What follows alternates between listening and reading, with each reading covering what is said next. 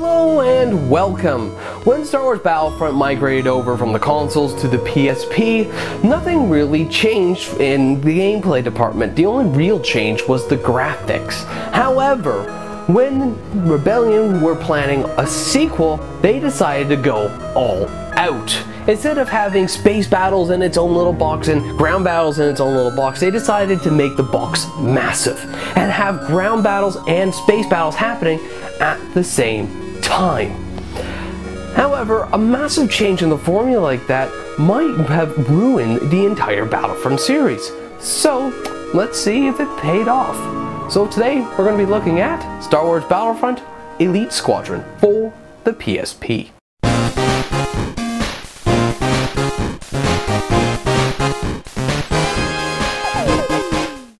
Check out Kid Kong from us at 16-Bit Games. It uses our latest controller interface, which allows you to play in both landscape and portrait, allowing you to play the game the way you want to.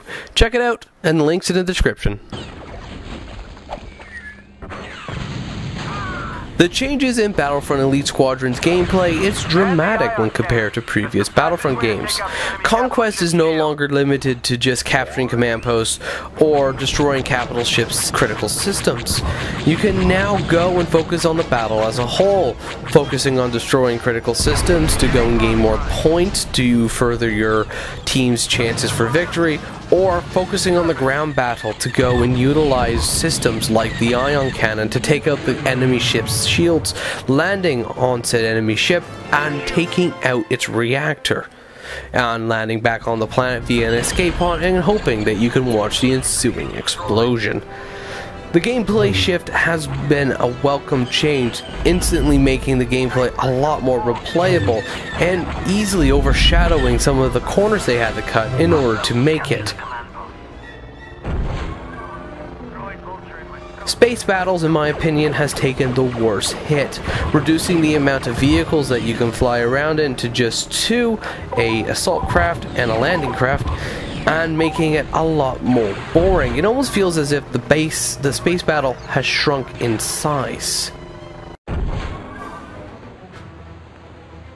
Ground battle fared a lot better, with better auto-aiming, better ways to detect when your character will auto-aim, and ultimately having better weapons, from melee weapons to faster rifles. I just feel that the combat is a little bit more shallow when compared to something like Battlefront 2, but a lot more engaging than a game like Renegade Squadron. The story in Elite Squadron is a harmless tale of a clone soldier named X2 who was a clone of a Jedi instead of Jango Fett, and it follows him through episodes 3, 4, 5, and 6, and eventually beyond, before episode 7 was ever invented, going into tales from legends and dropping in names from characters which appeared in other games. I find it's amusing to play through, and it does its job as a story mode. However, I personally don't like it, and I felt it could have been done a lot better. But, as it is, it's harmless, and it's okay. The game controls just as well as it did back in Renegade Squadron, but for some reason they flipped the controls for space combat.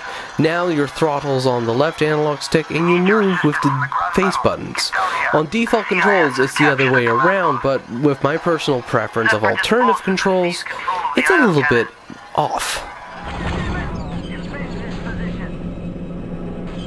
Aesthetically, Elite Squadron looks a lot like Renegade Squadron. However, I feel that the game looks a lot better due to the fact that there's added details in the environments, especially in the newer maps. And it feels a lot more alive. Maybe it's due to the fact that it's a little bit smaller per map than in Renegade Squadron, but I just really like the way these maps and these levels look. Unfortunately, the same cannot be said in space. It's dull, lifeless, boring, and the ships look meh.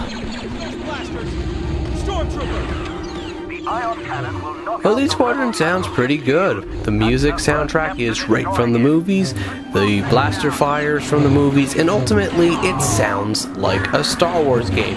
Even on a PSP, it sounds pretty freaking good.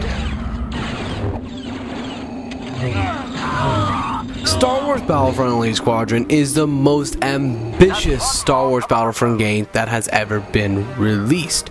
However, that ambition did lead them to cut corners in areas like space battles, ultimately weakening certain areas of the game. But as a whole, the game is still pretty strong, and the improvements that they did with the gameplay for ground battles and for combat itself, it makes it a very fun and easily replayable game.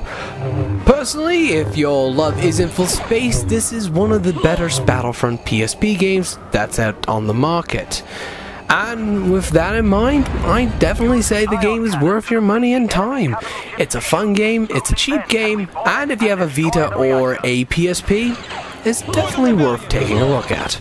Anyways, thank you guys for watching. If you liked the video, please check out the annotation below for more videos or the cards.